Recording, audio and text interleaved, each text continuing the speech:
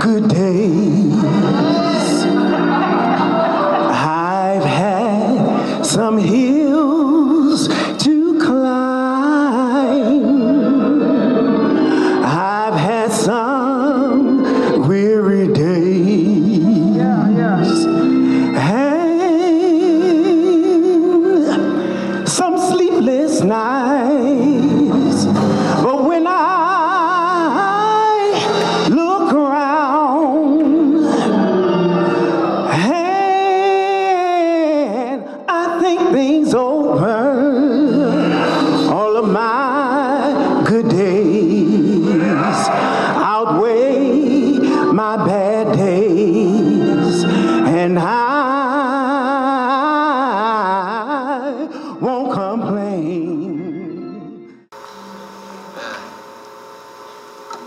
Praise the Lord this morning. Amen. It's so good to see so many young people in church this morning. Praise God. Amen. We pray for our young people all the time, for they're going through a troublesome time in this world, in this country. And we pray that God would station an angel all around them, and they might be protected on every side. This morning you have heard the scripture reading in your hearing, and it's from the book of Mark chapter 16 verses 1 through 8.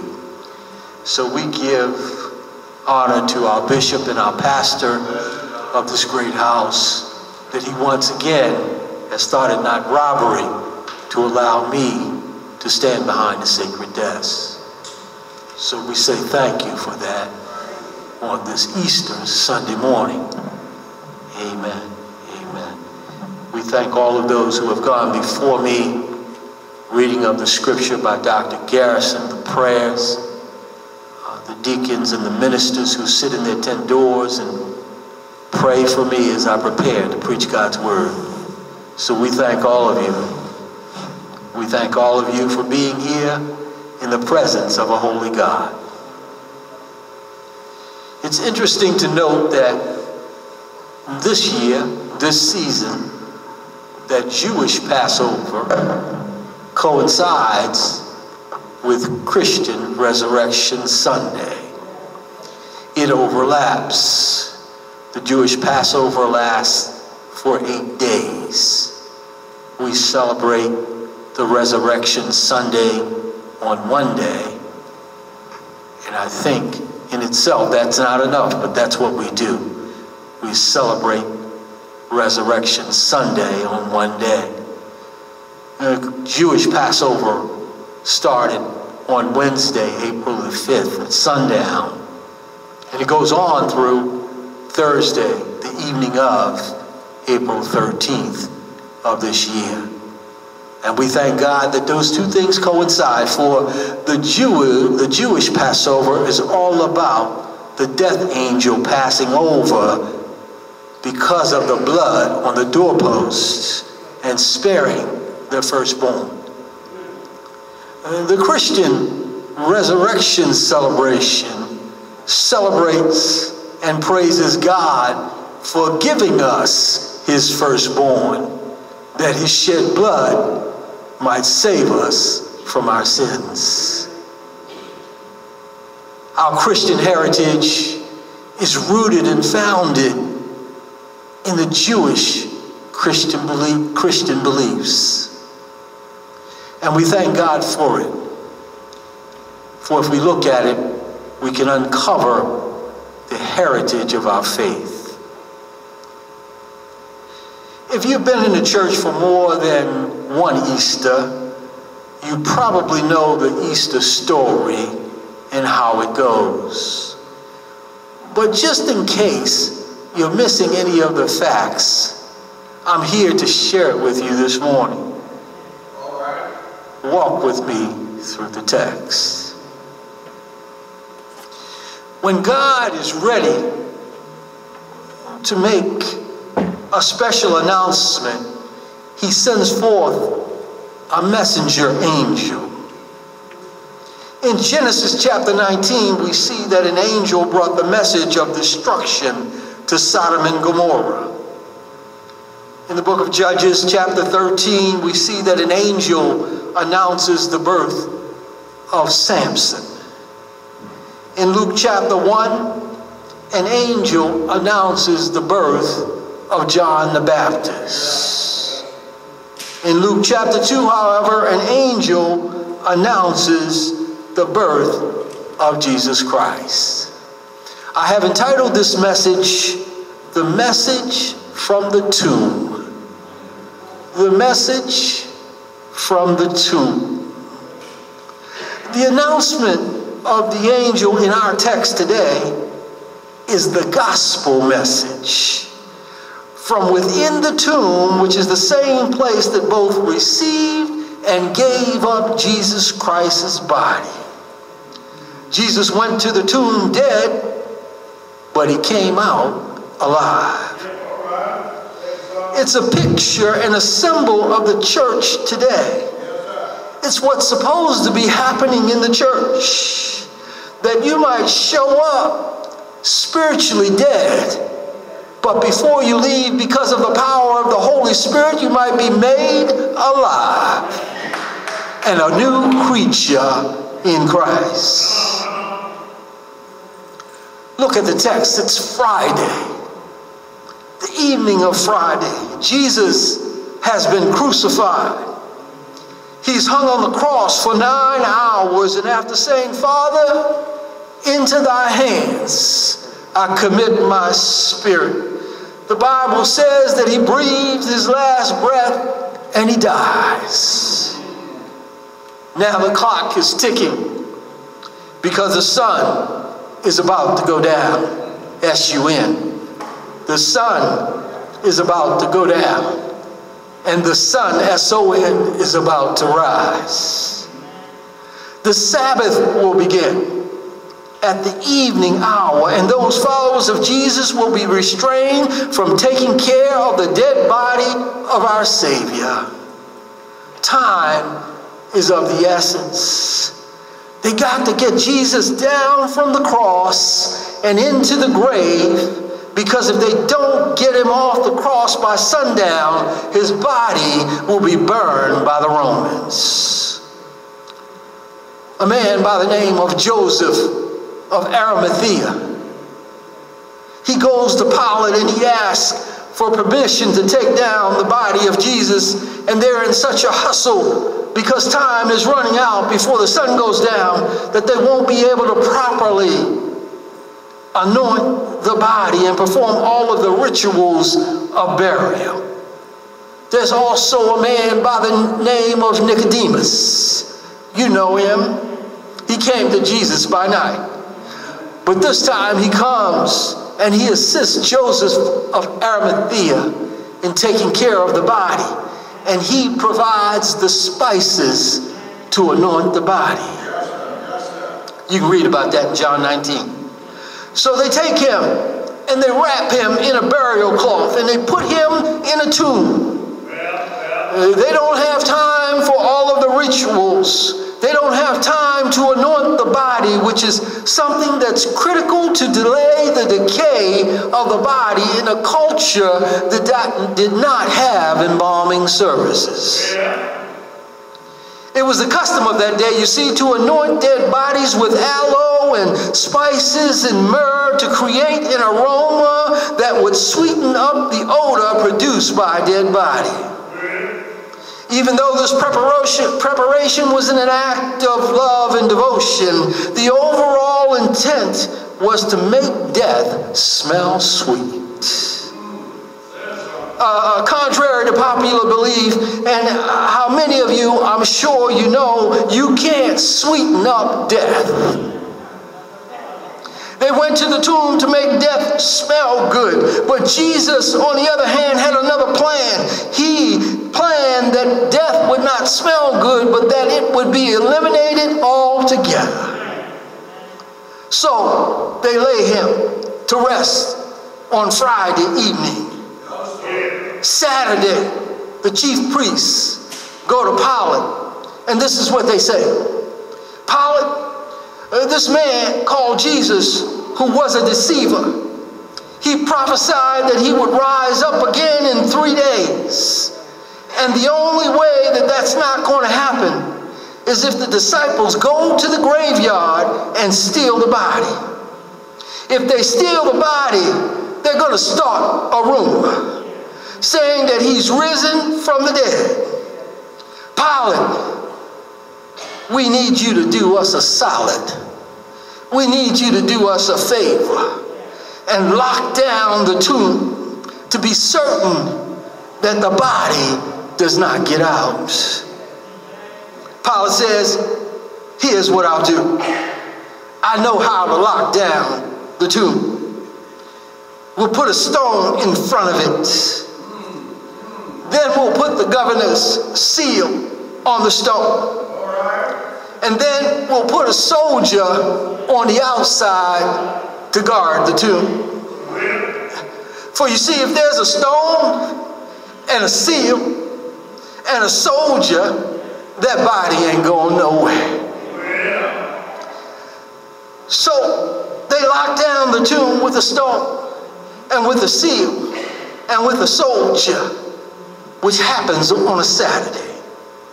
The Bible says that on the first day of the week, and as you know, that's Sunday morning, at dawn, early Sunday morning, Mary of Magdalene and a few others Marys decided to go to the tomb to finish what could not be done on Friday and anoint the body.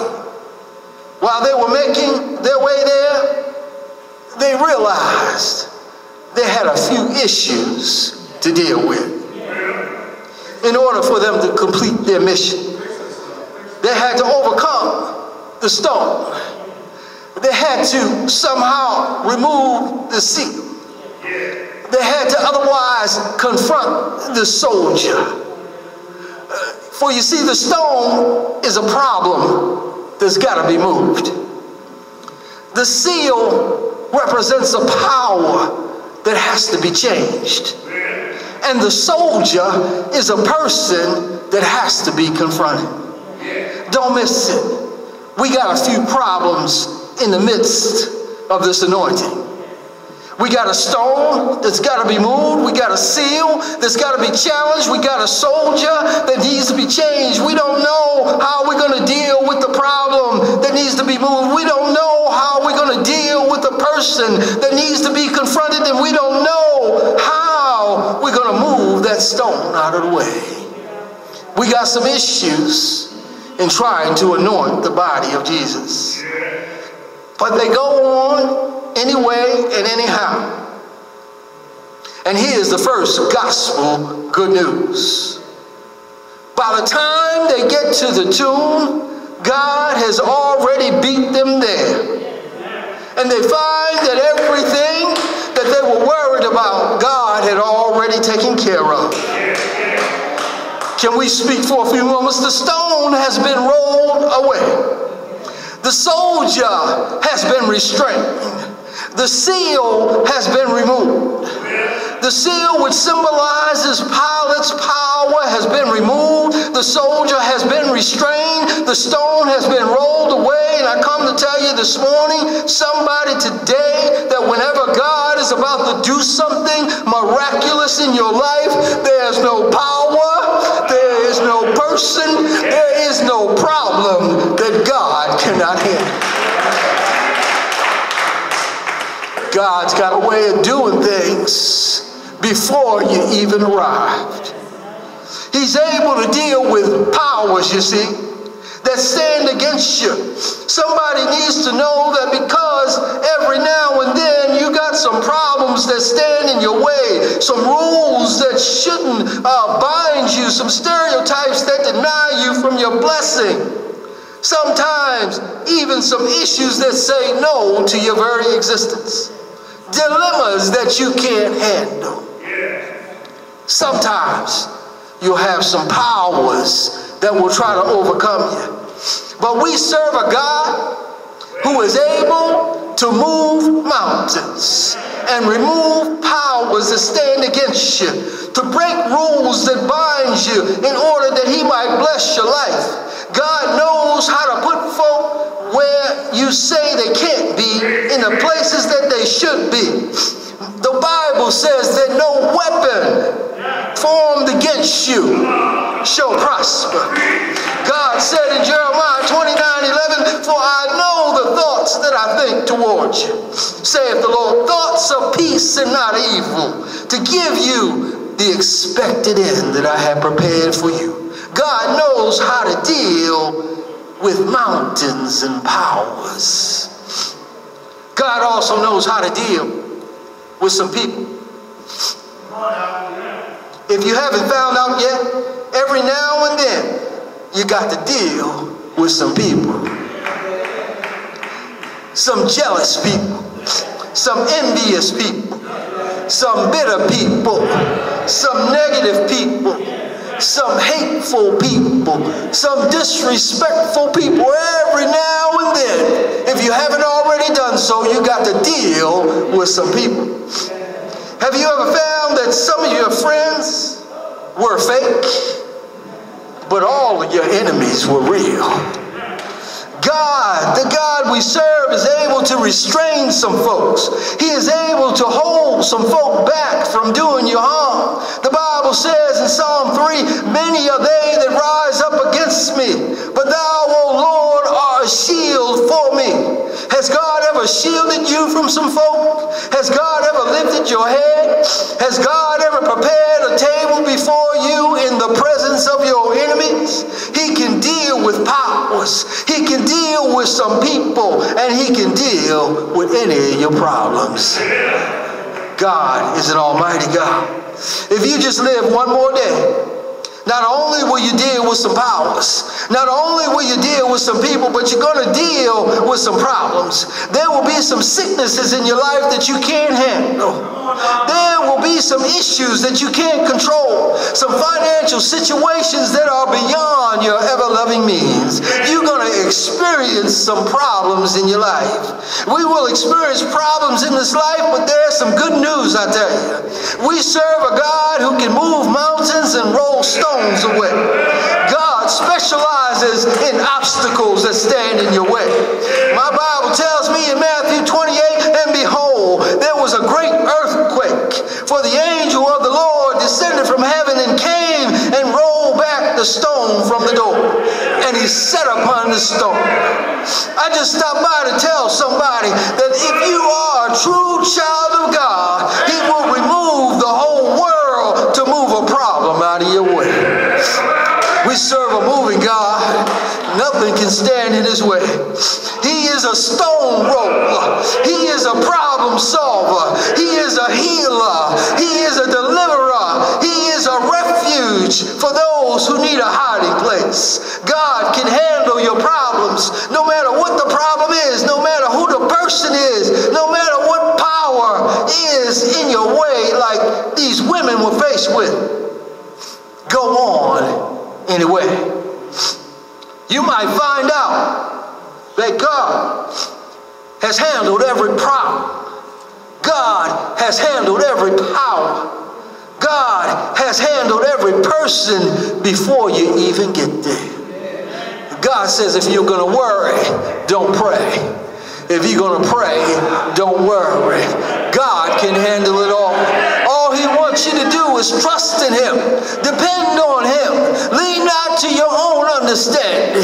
He wants you to lean to his wisdom and not to your understanding. Our understanding hasn't helped us this far. What makes you think it's going to help us in the future? God wants you to trust and depend on him. Go on anyway. You don't know what the doctors are going to say. Make the appointment anyway. You don't know how the meeting is going to turn out. Show up and sit down at the table anyway.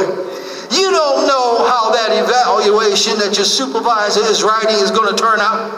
Go to the supervisor anyhow. Because we serve a God who is able to handle problems. He is able to handle people. And he is able to handle whatever issues stand before you. We serve an almighty God. Yes, we serve an almighty God.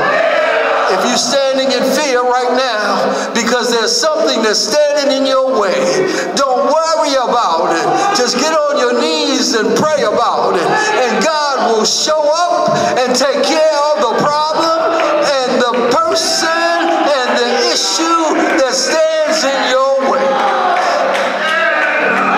We serve a mighty God. We serve a mighty God. We serve a God that can do anything except for faith. Serve him and praise him this morning. It's Easter Sunday. These women, when they arrive at the tomb, they find out that God has already handled all of the issues that they worried about.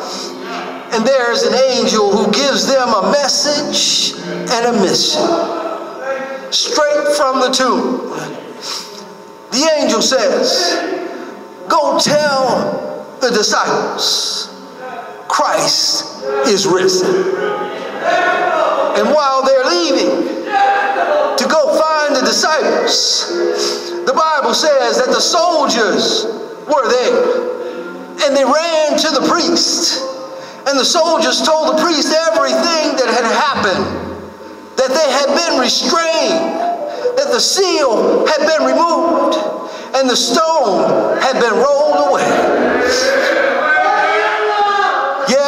So the priest devised a plan. They're scheming, you see. And they said, tell everybody that the disciples came and stole the body late last night. So on the first day of the week, early Sunday morning, there are two reports that go out from the graveyard. The women are saying, he's been raised, he is risen. The soldiers are saying, the body was stolen. The men and the women of that day were put in the same dilemma that we are in to this day. Whose report are you going to believe? Is he risen or is he still dead? This is an either-or situation. There is no middle ground. The resurrection of Jesus Christ draws a line in the sand. And every man, every woman, and every child that has reached the age of accountability has to stand on one side or the other. Either he's the resurrected Savior or he's a dead liar. Either he's Lord or he's a scam artist. Either he has been risen or he's still in the grave. This is the critical issue for you and me as believers, because the Apostle Paul said that if Christ is not risen from the dead, we are the most miserable of all people. If Christ is still dead, everything that we do, everything that we preach, everything that we read in the Bible is all for vain. Is he risen or is he dead? That is the question that we must answer today definitively in our hearts and in our minds. Do we believe that Christ is risen from the dead? That is the issue. Can I arm you and equip you to deal with the atheistic co-worker that you're going to face tomorrow morning, who's going to question why you went to church to serve a dead Savior? I'm about to put in your hands some indisputable evidence that Jesus is alive and alive forevermore. How do you know, preacher, that he's alive? I'm glad you asked that question. When the woman come back to tell the disciples that Christ is risen, according to the Gospel of Mark, the disciples did not originally believe them. In order to verify whether he was alive or dead, this is what John the Apostle says. The disciples ran to the tomb to look for themselves, because in their mind the easiest way to determine whether he's alive or dead is to see if the body is still there. If we can see his dead body, we know he's not risen. Beloved, the easiest way to settle this issue, this matter of the death or resurrection of Jesus Christ is very simple. Produce the dead body. Produce the dead body. If the body of Jesus can be produced, imagine the eternal victory that Satan would have. If the body of Christ can be produced, then the Bible should be thrown in the garbage. If the body of Christ can be produced, every cross ought to be removed from every church. If the devil can produce the body of Jesus, we should shut the front doors, stop singing Amazing Grace, and accept the fact that we are lost in our trespasses and sins and on our way to hell.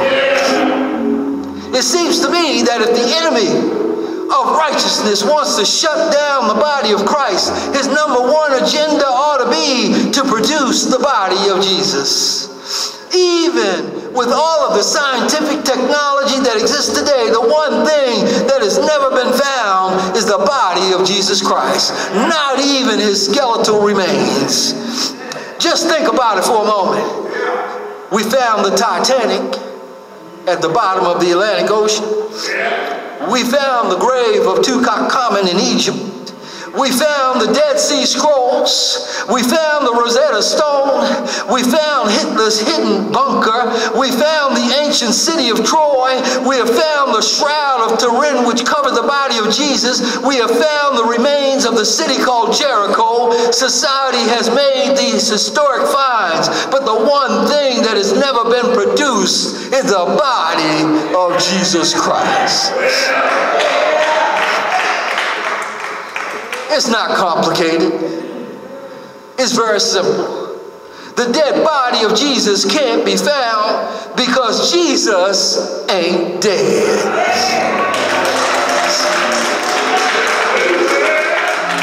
He's not dead this morning, I tell you. He's alive forevermore. He's alive and he lives forevermore. How do you know that, preacher? The Bible says that after Jesus rose, it was 40 days from Easter to the ascension of his body. During those 40 days, 1 Corinthians chapter 15 says that all the apostles saw him. He was seen by Peter. He was seen by the 12. And after that, the 12 again. He was seen by 500 at one time. And after the 500, he's seen by James. And after James, he's seen by all the apostles. And then Paul says, finally, I saw him myself on the road to Damascus.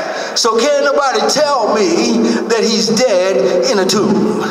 For he lives, and he lives forevermore. But even if all those facts don't convince you, there's a fact that's standing here right in this pulpit. I testify this morning that Jesus is alive and well, and he sits high and he looks low. He knows your uprising and your down sitting. He knows you're going out and you're coming in. All you got to do is call out to Jesus, and he will show up. He will show up even before you call his name. He will be there to solve your problem. He will be there to move the stones out of your way. He will be there to deal with those angry people. He will be there to handle all your issues and then some.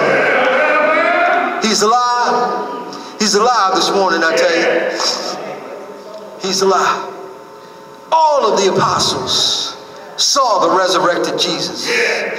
And each one of them died a horrible death. When they could have saved themselves by simply denying the resurrection of Jesus Christ, they chose not to do so. And they all suffered horrible deaths because they would not deny Christ. Matthias, who was the one who replaced Judah, who committed suicide, he was burned to death. James, the brother of John, and Paul, both of them were decapitated. Thomas and Matthew were stabbed to death and bled out and died. Philip and Bartholomew were beaten with sticks until they died. James was stoned until he died. John was thrown into a pot of boiling oil. Andrew was crucified, and Peter was crucified upside down. Who would believe a lie and go to their death in such a horrible fashion? Who would believe a lie? It must have been true. It is true. How do you know? Because you're here and I'm here. All of these preachers and deacons and worshipers are here this morning. Why? To celebrate the death, burial, and most importantly, the resurrection of Jesus Christ. We are here to testify this morning that Jesus is alive and alive forevermore. For you see that any man that be in Christ, come on, help me, church, he's a new creature in Christ. While he was living, he loved me. While he was dying, he saved me. While he was buried, he carried my sins far away. While he was rising, he justified me. And one day, he's coming back. He's coming back for you and for me. Get your house in order. Notice the signs of the time that Jesus is on his way back. He's on his way back looking for that church without spot or wrinkle. He's coming to look for someone just like you to receive him unto himself. For he said, if I go, I will come and receive you again, that I might take you to the place that I have prepared for you. For I have prepared many mansions for each and every one of you. If you're ready and you got your house in order, be on the lookout for Jesus Christ. Because one day he's going to crack the ever-loving sky and he's going to step down on a mountain and he's going to call you by a name that you never heard before. But when you hear that name, you're going to stand up, and those that are dead in Christ shall rise first, and we who are alive shall be caught up to meet them in the air. He's coming back, I tell you. Jesus is alive and alive forevermore. Amen. Amen. Amen. He's coming back again. Amen. He's coming back again. Yes. He's coming back again. For me.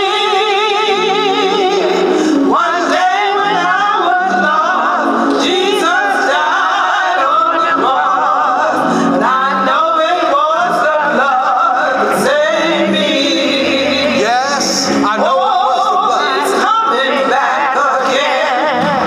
He's coming back again. He's coming back again. Just for me. Oh, one day when I was lost, Jesus died on the cross, and I know it was the blood that saved me. Yes, I know it was the blood. I know it was the blood that saved me. I hope you know it was the blood that saved me. I hope you know that on that Friday evening that they crucified my Lord and Savior and buried him in a borrowed tomb.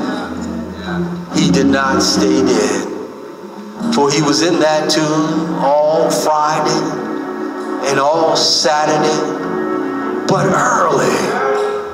early Sunday morning, God raised my Savior from the dead. And now he sits at the right hand of the Father, making intercession for you and for me. It doesn't matter how old you are, how young you are. if you believe in Jesus Christ and that God had raised him from the dead, the Bible says that thou shalt be saved. If you've given testimony this morning to the fact that he is alive forevermore and you receive him into your heart as your Lord and Savior, the Bible says that you are saved. There's nothing more that you have to do or say. Just believe in your heart and confess with your mouth that Jesus Christ is Lord, and you shall be saved. I take it not for granted that everyone's saved in this house, so we extend the lifeline. Christ opens his arms and his heart to receive you. And if there's one here this morning that wants to receive Jesus Christ as their Lord and Savior, you can come now. You can come now and accept him. Amen. Amen. Amen. Praise God. Praise God this morning. Is there another this morning? Is there another this morning that wants to accept Jesus Christ as their Lord and Savior? Time is growing short. He's about to return. And you may not have the next moment, the next second to say yes to Jesus. And if you haven't said yes, this is the appointed time. Don't be ashamed. Don't be ashamed of the gospel of Jesus Christ. For I can let you know now that he is real. He is real. It doesn't matter what your friends say. It doesn't matter who looks at you strange. For God said we are a peculiar people. Why don't you come boldly to the throne of grace and say, Lord, I'm a sinner. I'm a sinner, and I confess that fact this morning. And I want to accept you as my Lord and Savior that I might be saved. You can do it right now. There's no better time than this very moment to accept Christ. I pray that you won't allow this moment to escape you, for you might not get the opportunity again. We don't know what's going to happen when you go out this door. We don't know what's going to happen even as you sit in the church pews. We don't know. Only God knows. But I do know this, that because you're still alive at this moment, he's given you a brand new opportunity to say, yes, Lord, yes. Is there anyone else that would receive Christ this morning? And if not, there might be someone here this morning that's looking for a church home, a place where they can fellowship with like-saying believers, a place where they can pray and worship, a place where they can feel the very presence of God, a place where they can learn and study the Bible, a place where they have prayer for one another, a place where they can find peace and sanctity in the presence of a holy God. If you're here right now and you desire a church home, Philadelphia Christian Church Ministries might be the place for you. And if you want to worship in this local assembly, the bishop and the pastor of this great house would receive you with open arms, and this church would give you the right hand of fellowship that you might become a member of this branch of Zion and serve in one body in Christ. Is there one right here? Is there one? Amen, amen, and amen.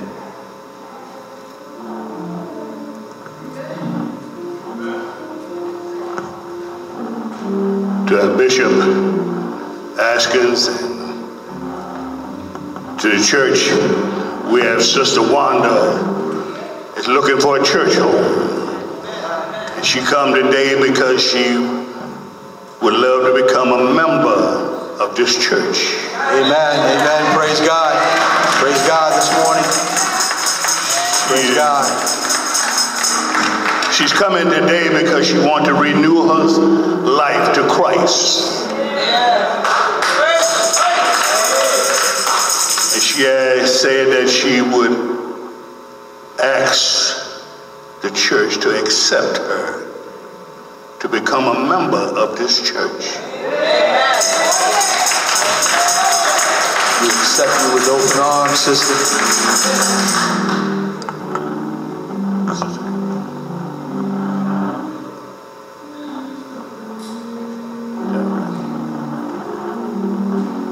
We ask the church to stand and welcome Sister Wanda. Yes. Amen. Amen.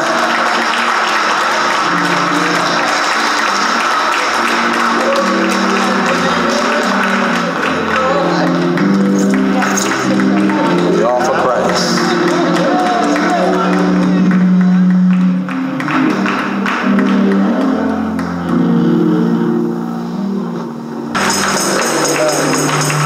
Now give God a hand for using the man of God. Amen. Tell the story. That's what you got to do. What other story is greater and most beautiful than that story? About Jesus, how God sent his only begotten Son. Amen. To die for wretches like you and I. Amen. But we needed to hear the gospel message that he got up on that Sunday morning. One thing about God, God always makes preparations for us all, doesn't he? He makes preparations for us all. Amen. The preacher told us here before they got to the tomb, he'd already worked it out. Ain't that right? And it tells you that we worry so much about things and not turn it over to the Lord. That's why we worry. But when you turn it over to the Lord, why worry? In other words, why pray if you worry? Amen. Thank you again, Dr. Franks. Come on, give him a round of applause. Good to see you. I tell you, that Manigault family, y'all just showed up and showed out today. Amen. Thank God for Sister Jaquetta and her family. Amen. Deacon Manigault. Amen. Amen. He told me, he said, my wife said she's coming with the clan. And she brought the whole clan, y'all, on Facebook, YouTube. You can't see them, but she brought the whole clan. Amen. I tell you, it's a blessing. It's a blessing to see the other families in here. Amen. On this Sunday morning. And we need to get on the phone more and to communicate more with others. Amen. And admonish them to come to church and to fellowship with one another. It's a great feeling when the saints of God gets together. Amen. When the saints of God gets together, man, it's nothing like a power, nothing like having that Holy Ghost power in the building. Amen. Amen. We're ready to conclude now. We're ready to conclude. And I want to again thank our media ministry. Thank God for musician, amen, Reverend Dr. Jesse Frazier, the praise team, Sister Loretta, and under leadership, Sister Askins, and Sister Dotella, and all the rest of you. Sister Carol, you've just done a wonderful job in our praise worship team.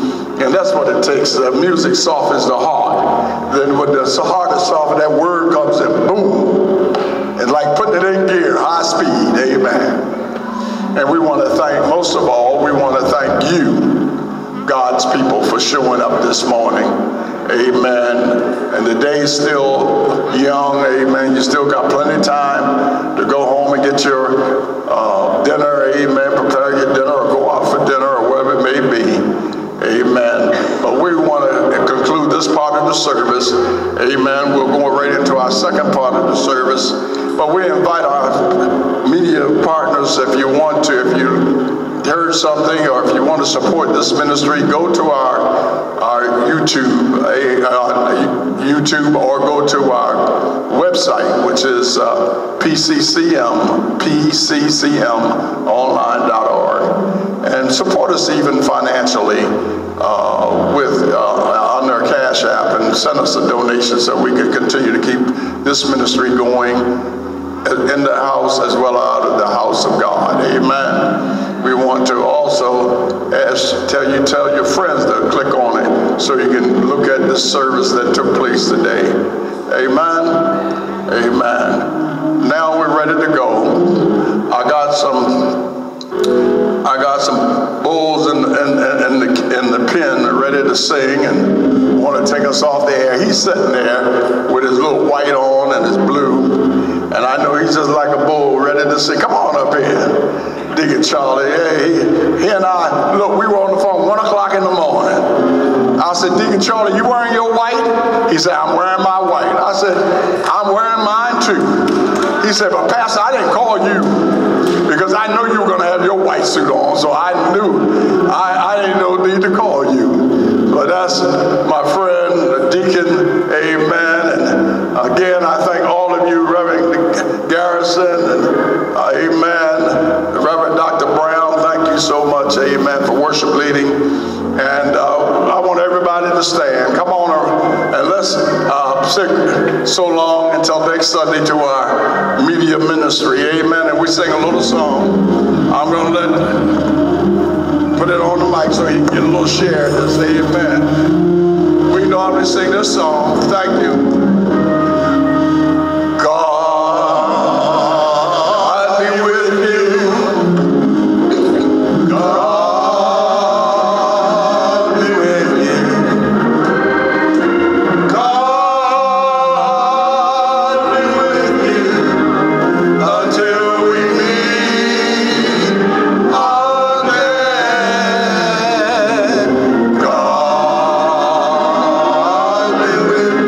you. Yeah. God be with you. God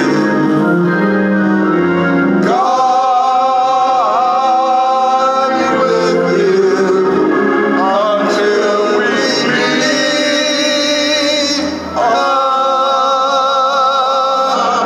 again. Amen, amen, amen. Thank you, Deacon. Thank all of you. Amen.